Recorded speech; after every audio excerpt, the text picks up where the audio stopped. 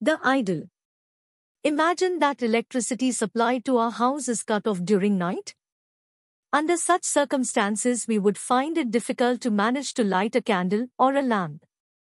Nowadays, our mobile phone has a facility to switch on the torchlight. But to trace our mobile in the dark is also difficult. One of our most important organ of the body is eye. Once our eyes get used to adjusted with the darkness, we can see a bit. What will happen if a person loses his vision all at once and there is no chance of regaining it? The person will break down. This state will have a lot of different psychological reactions till he gets adjusted to the blindness. Under such circumstances, the acceptance of his blindness is out of question.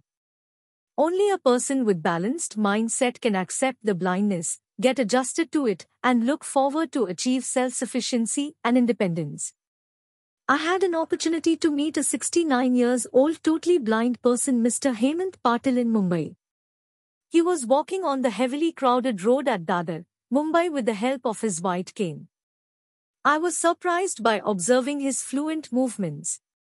I offered him to be a sighted guide for him to reach his destination. I whirly see face. The way he was guiding the cab driver really surprised me. After reaching his destination, I requested him to spend a few movements with me to know him. I was fortunate that he agreed upon. I requested him to tell me his story and his work. Mr. Patil had graduated in pharmacy in 1973. He was lucky enough to get an opportunity to work in the research in medicine abroad. Mr. Patil's team was working on developing an antidote for arsenic poisoning. While working in the lab, all of a sudden the chemical flashed up. In that accident, only Patil survived but lost his vision. The day he lost his vision, he was just a 26-year-old young man. He was away from his family and friends while undergoing treatment for 6 months. Neither he could communicate the shocking news to them, because it would have had a huge psychological impact on the poor village farmer's family, nor he could share his pains and sorrows with them. His treatment in foreign countries went on for 6 months, and then he had to come back to India as a blind person. The day he reached Mumbai in his maternal uncle's house, he was giving prime importance to the feelings of his family than his own disability. To console his parents, he had to have a smile on his face. Mr. Patil tried all sorts of treatments available in the country, such as allopathic, Ayurvedic, homeopathic, Unani, religious rituals, etc., and even magic and witchcrafts. His faith did not help him in regaining his visions. By the time his saving of rupees 13.5 lakhs of rupees was also exhausted. Then he had no alternative but to go to his village and live a protected life with parents. As the days passed by, Mr. Patil wanted to achieve independence, to live a life of a normal human being. Overprotected attitude of his parents, neighbors and well-wishers did not allow him to perform his daily activities independently. A day came when the self-esteem of Patil had to experience clash on a petty matter. That day he took a decision to move out of his overprotective cell. He came to Dombivli, a suburb of Mumbai, and stayed with a well-wisher. He realized that without acquiring mobility skills he could not earn money for his livelihood. He was not aware of any institution working for the welfare of the blind. Then he applied his mind on finding out a way by which a blind person can be mobile. Very soon he realized that orientation of the area plays an important role in developing mobility skill. Hence he planned accordingly and developed friendship with the small children in the building. While playing with the children, he was oriented to the whole area of the compound, then he could move independently. Step by step the area extended to roads, playground and to the railway station. Then he moved to Mumbai by riding on local train. Thus his confidence got boosted. While practicing mobility skills, he developed friendship with the people on the way and well-wishers who were friendly enough to help him. Out of them a fellow was a plastic toy supplier. He agreed to provide him plastic toys on wholesale rates. Patil's mind grabbed the first opportunity to earn money by selling plastic toys on footpath. One day another well-wisher on the road gave him information that he had met a blind person who was working as an officer. This news totally transformed the life of Patil. It was difficult to trace a person in city like Mumbai, but Patil did manage to trace him with a hard effort. He provided Patil with the address and information about a few activities of National Association for the Blind, India, NAB, India. Patil visited NAB India and took out the detailed information about various training programs conducted by them to achieve socio-economic rehabilitation of the blind. Patil successfully completed the training such as rehabilitation, telephone operator, employment officer, and professional officer. During those training programs, he not only acquired the skills but also learned the techniques to impart the training to the blind. By observing his progress, the superiors offered him a job of social worker cum counselor on a leave vacancy for the period of 4 months. During the period, he visited a blind client who also lost his speech due to the shock of the death of his parents within the span of a year. He tried to have treatment from doctors and psychologists, but all in vain. He remained in the state for the period of 4 years. Mr. Patil planned a counseling program for him. Within a span of 1.5 months, he could relieve him out of the shock. He taught him Braille script and taught him mobility techniques. At the same time, he was lucky enough to get a job with a central government agency. This success resulted in his desire to acquire skills in the field of psychology. Accordingly, he joined education and completed his graduation with psychology, post-graduation with sociology, diploma in rational emotive behavioral therapy, stress management training, counselor training, social workers training, rehabilitation officers training. Along with his progress in the education, he was promoted in his office and he became a deputy director. During his tenure, he mainly worked on the line of the difficulties faced by him while undergoing education and socio-economic rehabilitation. He explored new avenues of self-employment through machines such as weighing scales, popcorn maker, leather cutting machine, leather stitching machine, sewing machine, laminating machine, noodles maker, flour grinder, etc. He attracted the donors to distribute the machines to the blinds for their self-employment.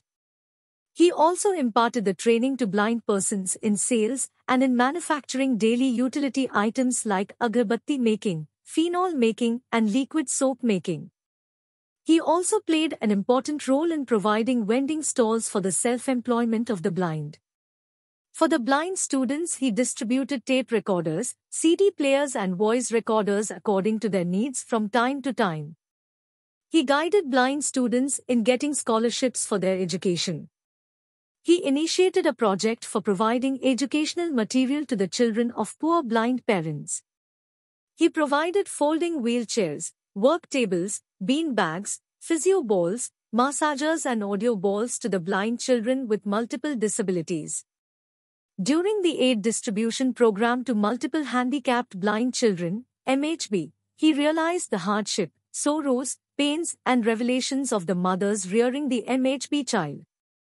The agony and suffering of the mothers reached to his heart, and a new project came up, I Matrumotsava, for felicitating the mothers having MHB child. Hundreds of such mothers participated in that event. They were felicitated by honoring them a specially developed memento and lots of prizes. Even today the mementos are kept in the showcases in their houses, spreading awareness towards the motherhood and rehabilitation of MHB children in the society. Mr. Patil also launched the project of benefiting the blind through the projects of central government, state governments and other agencies in the disability welfare field, such as Indira Awas Yojana, Sanjay Gandhi Niradhar Yojana, Old Age Pension, etc.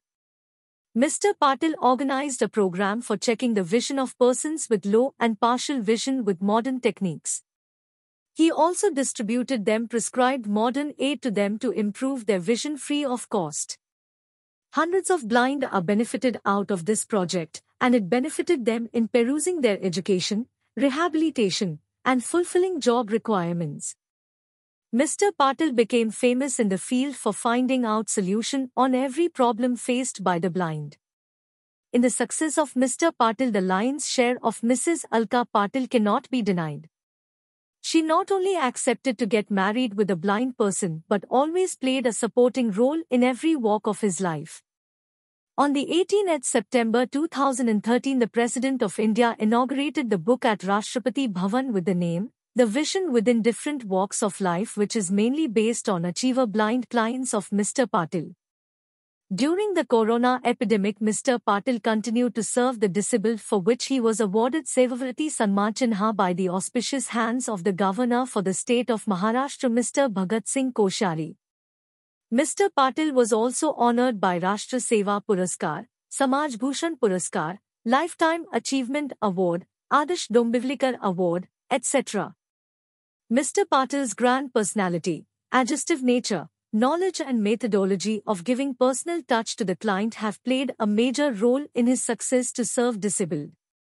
During his work in the field of disabled welfare, thousands of disabled were inspired by him, and they have also achieved greater heights in their professions and educational fields.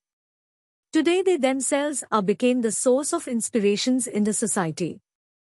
When I asked Mr. Patil what is the secret of your great achievements in your life, that too after the onset of blindness, Mr. Patil replied, when I was undergoing training in psychology with Institute of Psychological Health, there I came to know a prayer which is God grant me the serenity to accept the things I cannot change, courage to change the things I can, and wisdom to know the difference.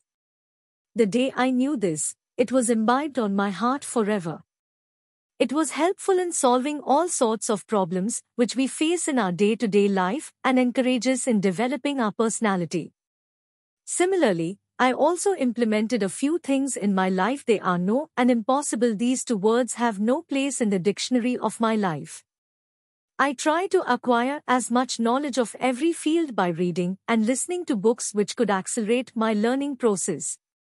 I believe that the learning process do not have any age bar. The one who gave me the life of a blind must have also planned something for me by which the disability welfare field can be benefited. I will continue to work in the same field to my last breath. Even today I remain a student and I try to learn some lessons from each and every event and experience in my life. Mr. Patil believed in keep on working on his duties but never expect any reward out of it. When he retired from NAB, India 2013, he started to work for the welfare of the disabled by a newly founded trust at Dombivli named Vision Insight Foundation. Even today Mr. Patil is agile and fully devoted to offer services to disabled with missionary zeal. The notable services he started for the disabled are audiobook center for the blind, where a new technology like Bonitha is made available for the low vision or partially sighted blind people to read the printed material by enlarging the size on 32 inches TV screen from 10% to 75% magnification. A resource center is availed at Dombivli for blind students undergoing integrated education. Resource Center for promoting rehabilitation of blind children with multiple disabilities, Counseling Center. To all categories of the disabled, promoting the benefits of the central, state and local authorities' welfare schemes such as self-employment, pension schemes, educational assistance, etc., working as catalyst for providing financial assistance to the needy disabled for their various needs through the agencies such as educational, medical, etc., providing permanent shelters to the aged and destitute blind, providing free aids and appliances to the disabled, and so many others through which many disabled can be benefited directly or indirectly.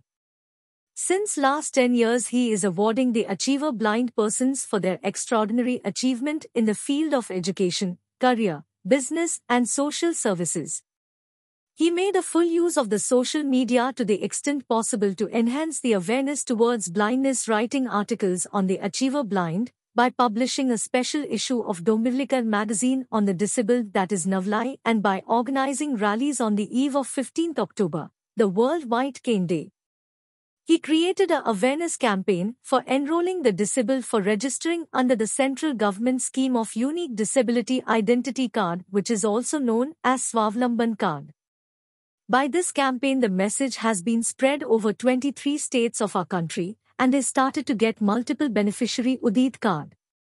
He organized functions on the World Disabled Day to felicitate Achiever Blind and creating awareness.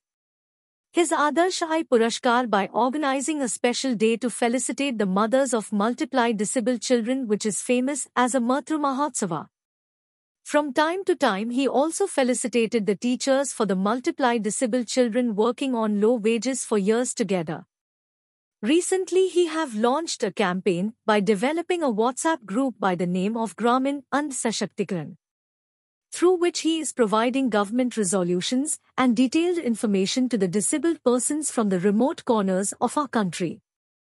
To encourage the disabled, he has taken up the project of developing audio articles and stories specially in Hindi so that all needy Indians can easily access it and take lesson to promote their own rehabilitation. He is the first person in India to write article on the history of development of blind welfare in India. Gyanjyoti Nilkanthrai Chhatrapati, Rahmat Fazalboyui in the service of mankind, etc. He collected the full information about them and collected necessary photographs to transform it into the videos to upload it on YouTube. They are now easily available to every disabled in our country and access them by their mobiles. Even today he is a father of 28 destitute blind women which he could get during his life and are safely living in the protected surrounding of Pragya Chakshu Mahila Seva Kunj, Surendranagar, Gujarat. From time to time he visits them, counsel them and work for keeping the rapport with them. A few of them are married. He is also in touch with them constantly. By listening and knowing all this thing, I saluted the dedication of Mr. Patil to his task. I was also inspired by Mr. Patil's story and it helped me to develop myself in my life. So far thousands of disabled have benefited from the inspiration and today they are living a self-sufficient, independent and respectful life in the society. In spite of the onset of disability in our life, we can conquer the horizon and be an idol. C. M. Uthappa, Mysore, Karnataka State.